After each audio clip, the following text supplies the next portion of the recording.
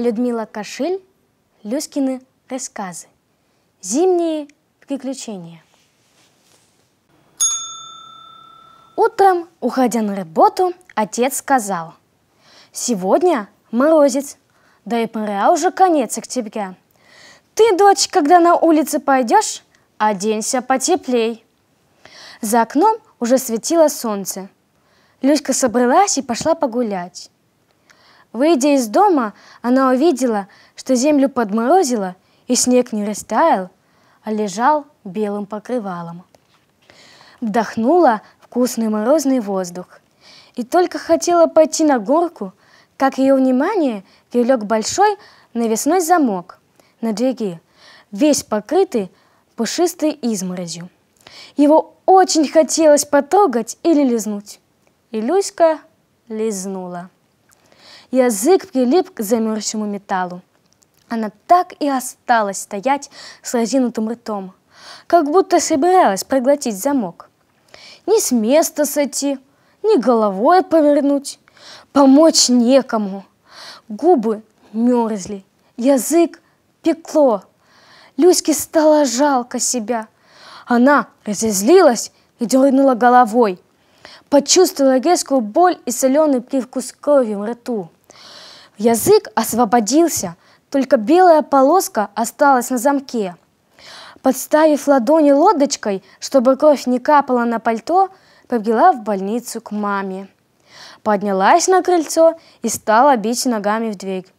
Тетя Маша, санитарка, открыла, увидела девчонку с окровавленным ртом и позвала: «Маркеловна, иди сюда, твоя опять чего-то натворила».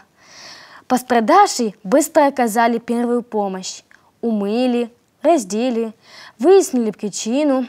Затем мама развела примочку в стакане и сказала: «На, опусти язык, только не пей и сиди здесь». А сама пошла к больным. Люська осталась на кухне под присмотром тети Маши. Боль вскоре прошла. Она закрыла рот, сидела молча, задумчиво глядя в окно на горку и катающихся с нею ребятишек. Посидела немного и, как только санитарка вышла по делам, оделась, не сказав ничего маме, помчалась домой. Схватила новые алюминиевые санки и на горку. Она все лето ждала того дня, чтобы испытать их.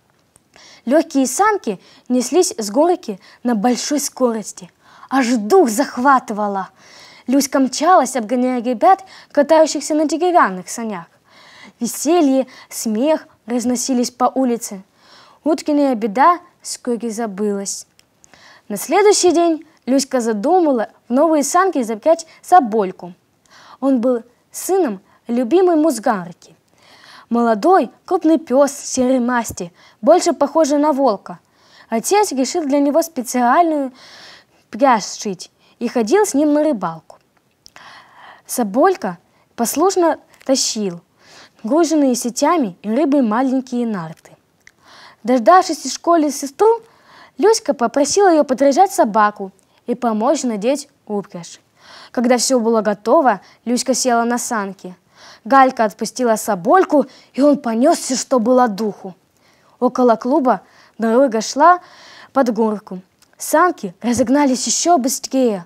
Вдруг из-за поворота вывернула запряженная в сани лошадь, которая правила калмычка Боярта.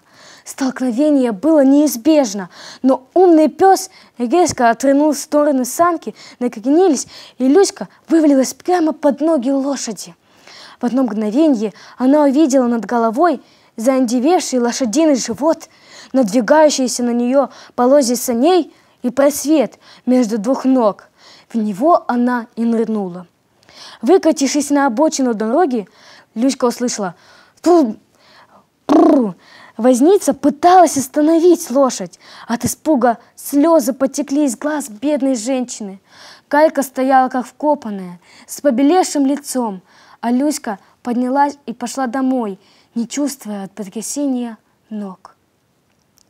Соболька же, как ни в чем не бывало, сидел возле дома и с радостью встречал сестер. Санки валялись рядом. Родителям они договорились ничего не рассказывать, боясь наказания. Но те все же узнали. Боярка пришла просить прощения. Она была из высланных и очень боялась. «Все случайно получилось, никто не виноват», — говорила она с волнением. «Приходите к нам в гости, чай калмыцкий пить». «Хорошо, мы с Люшкой придем», — сказала мама. После ухода боярты отец строго сказал: «На собаке больше не катайтесь, иначе ремня получите, а Люшку в детский сад для присмотра отдадим».